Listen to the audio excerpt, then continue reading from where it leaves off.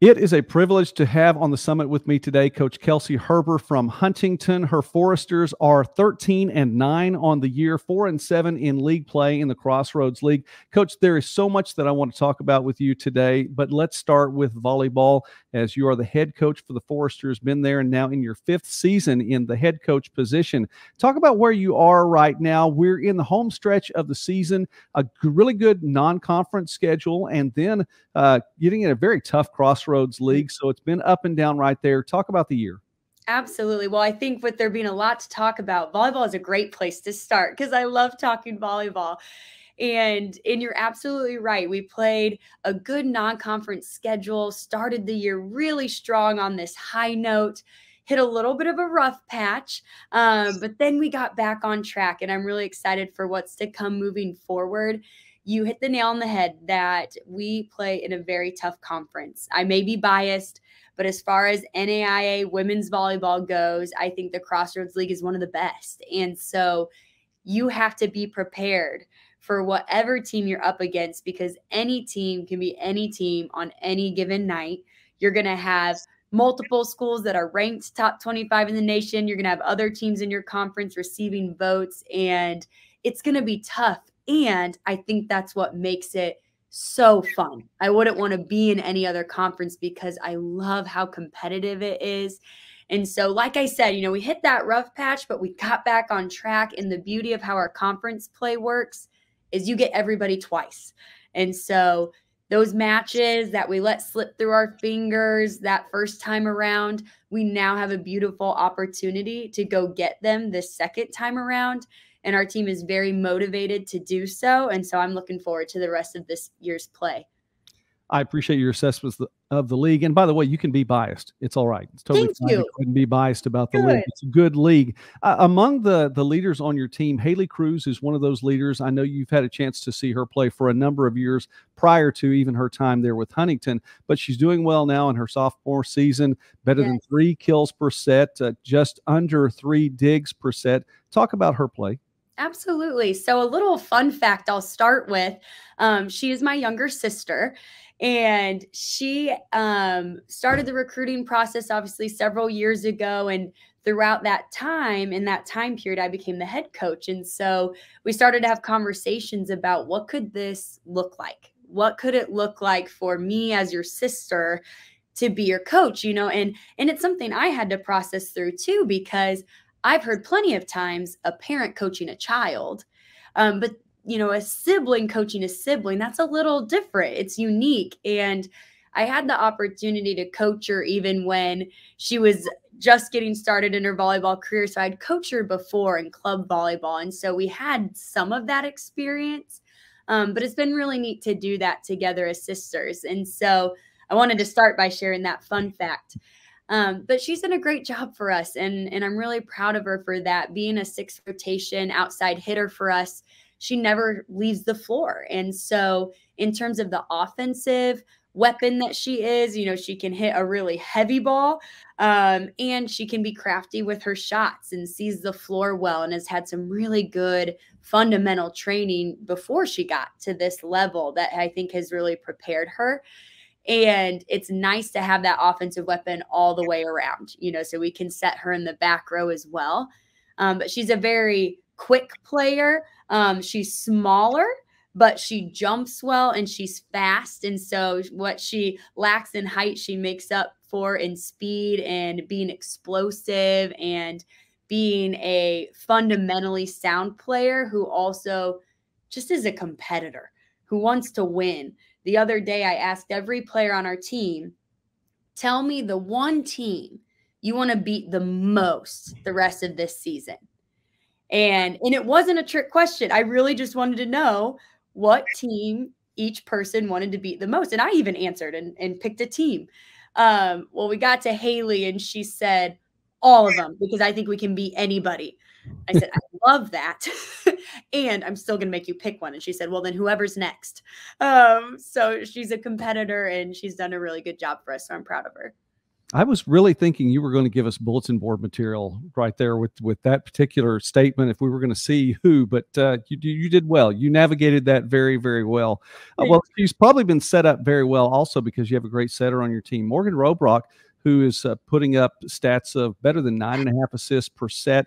And one of the things that I've noticed about her is that she could at any point in time, it looks like, drop a triple-double. I mean, she seems to be the complete player. Talk about her play for you this year.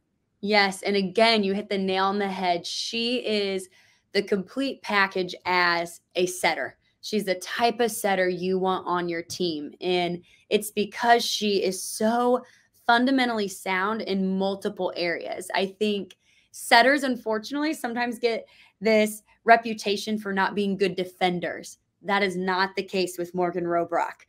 She is one of our best defenders, in fact, and does a fantastic job of that. I would argue that she is also one of our top blockers.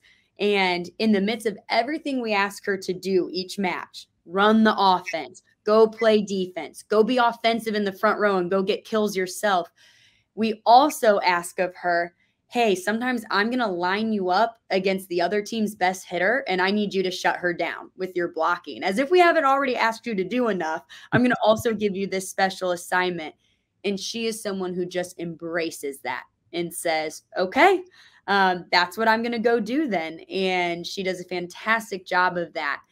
And watching her grow as a player over the course of, now she's a senior. So I've had the honor and privilege of coaching her for 4 years, to see how she has also grown in how she leads the floor and how her decision-making and how that's developed and how she takes charge when needed, in the hard moments.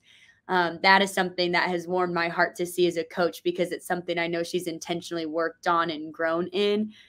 So I could say countless things about the value that she brings to our team as a player. And there's so much she brings as a leader and a teammate that not maybe everybody gets to see, but I'm so honored that I've had a front row seat to it. We're visiting today with Coach Kelsey Herber from Huntington here on Midwest Sports Net on the Summit, and I encourage you, please continue to enjoy the videos here. We enjoy talking about small college sports and more throughout the Midwest and beyond. Coach, as you have been a player and an assistant coach as well at Huntington, you just spent much time there. It's a university with a mission that simply talks about Christ, scholarship, and service. And I know that as a not only a player, but as a student there, you got your degree in broadcast fusion media. I've seen you online in a lot of different places, whether it be online YouTube like this, or also you're on the radio as well. Talk about what you're doing outside of the realm of coaching with the media package. Absolutely. So like you said, my undergrad degree was in broadcast fusion media. I absolutely loved my experience as an undergrad student at Huntington, and it's a big reason why I tell people I never left. I loved it so much here. I just decided to never leave. And so TV and radio and ministry, that is something I'm so passionate about. And so I'm always grateful when there's opportunities like this, not only to utilize that skill set, but like I said, to really get to embrace a passion of mine. And so my dad, he had a TV show called The Restoration Road, and I had the privilege of kind of growing up on that, if you will. From a young age, he would have me be a guest on his show, and then I just fell in love with it. And so we would always record episodes together, and doing ministry together is one of my favorite things to do with my dad, and I've been so grateful for that part of our relationship. But then to also have the opportunity to record for the radio each week. Star 88.3 is a local Christian radio station in Fort Wayne, based out of Fort Wayne. And we get to record once a week with my good friend, Josh Rains. And we have a blast. Honestly, maybe too much fun, Joey. There are times where people who also work in that building will be like, I heard you guys laughing up there. And I'm like, yes, because sometimes we have to reel it in. All right, what were we trying to do?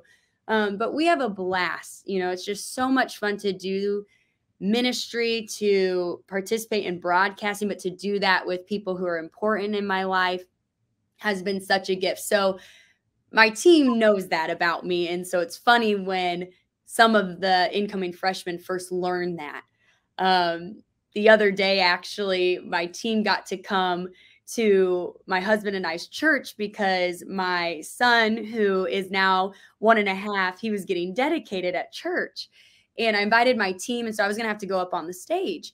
And one of my players said, Coach, are you nervous to go up there?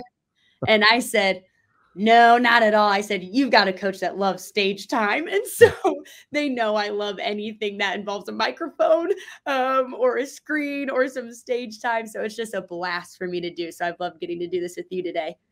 Well, listen, I'm glad you're on here, and I've thought about this too. I'm surprised. This is episode number 249 of the summit.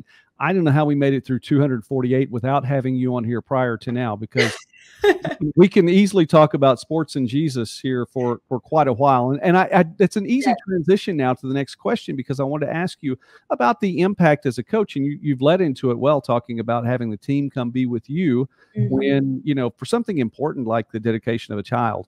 And to be a part of that, talk about the impact then that you get to have, not only to them as a team, but in a university like Huntington, where it's part of the mission to get to share and talk about faith. Absolutely. Well, being the head coach of Huntington University's volleyball program is one of my greatest passions, one of my greatest honors in life. And I think back to when I was coming to the university to basically be a part of an open gym, a tryout, to see if I was going to be able to make the team. This is when I was a senior in high school. I get in the car after basketball practice. My dad's driving me to Huntington's campus, and Joey, I cried the whole way there because I was so nervous. I was afraid I was going to be rusty. What if they don't want me to be a part of the team? Whatever it may be. And, my dad prayed for me, and I felt a sense of peace. And, I ended up going into that open gym and obviously being offered a position that completely changed my life. But sometimes I just think about if someone would have gone to that crying girl in the car that night and said, hey, I just want you to know, not only are you going to get offered a spot on that team, but you're going to go lead that program someday too. It makes me emotional to even talk about it, because I don't know if I would have believed you in that moment, but gosh, am I so grateful for how God works and how he orchestrates and how he has those plans set for us when we don't know what they are. And so to now have the opportunity to lead a team that changed my life as an athlete, where I felt like I could be fully known and loved for being a person, not just a volleyball player, not just a student, to now be able to lead the program. And my biggest goal is seeking to help each of my players understand volleyball is something that we do. It's something we love. It's something we care about. It's an act of worship. It's a ministry. There is eternal value. And I never want a player walking out of my program thinking volleyball is what defines them, because if they do, I think I've missed the mark. That is the most valuable piece of what I get to do, is help them grow as people and grow a relationship with Christ and each other and with myself. That is so important to me. And I'm a competitor. Don't get me wrong. I want to step out there and I want to be anybody who's on the other side of the net. I just think we have to keep eternity in mind as coaches, or at the end of the day, we just miss a really valuable opportunity to impact an athlete's life. I understand. I think that's well stated. I appreciate the way that you shared that. Coach, then to wrap up our time today, and I'm very thankful to have it. I know that a lot of things have tried to get in the way over days and weeks of us getting the time today. So I the best use of it. The season is wrapping down, and 2023, I'm sure it's gone by quickly for you and for your team. But the program as a whole is a program that really is trending upward. And if you look just from statistically and you look at it from 10 years ago even to where it is right now, it's a program that's trending upward. You're in the home stretch right now. You have a match against Marion tonight, a team that's receiving votes in the most recent NAI ranking, not rating. And also then you're back at home taking on St. Joseph of Calumet. Then you have 4 away matches in a row. Yes. So talk about the close to your season and the push to get into the postseason. Absolutely.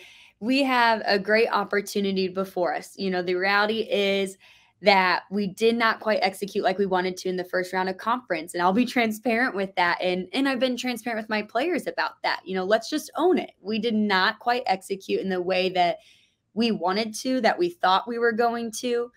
But our whole theme this season is next best step. So whether things went really well and we're on top of the world and we got a huge win, we've got to talk about what's our next best step moving forward. Well, it's the same if you didn't quite execute the way you wanted to and you had a tough match. We have to ask ourselves, what's our next best step? So the reality is, yes, we did not execute in the way we wanted to in the first round, but we have to address as a team, what's our next best step moving forward? And I believe that is stepping onto the floor for practice or getting together with the team for a film session, or whether it's meeting together for small group, whatever we do as a team, I've asked the girls to recognize that each of those things that we do as a team, it's part of the process. Any win you want moving forward does not start by waking up that day and saying, man, I want to beat Marion. That process to beating Marion actually started taking place long ago when we started this season and started meeting together and started practicing. It's all part of the process. And so what I would love to see the remainder of this season is for us to have a strong finish where we play with confidence, where we execute fundamentally the areas that we know we need to compete with the best of the best, and where we can focus on one next best step at a time. And we recognize that any time together is a part of the process. And I think if we finish strong this second half of conference play and finishing out the year, that we can feel really good about what we accomplished, even in the midst of not executing in the way we wanted to earlier on, if that makes sense. So I'm looking forward to it. All right. Well, it gets underway, and that next step is, as you mentioned Marion. That's who you have tonight. Yes. So Huntington taking on Marion tonight as the season 2023 regular season starts to wrap up, and then heading for Crossroads League play after that for sure in the postseason. And who knows what happens from that point. Coach Kelsey Herber, thank you so much for taking time with us today here on the Summit. You have an open invitation to come back. I would love to get to visit with you more about, again, volleyball, your faith, talk about Jesus, talk about the players, the university, and just share about that a little bit more. But thank you for taking time with us today. Of course. Thank you so much for having me. It's been a blast.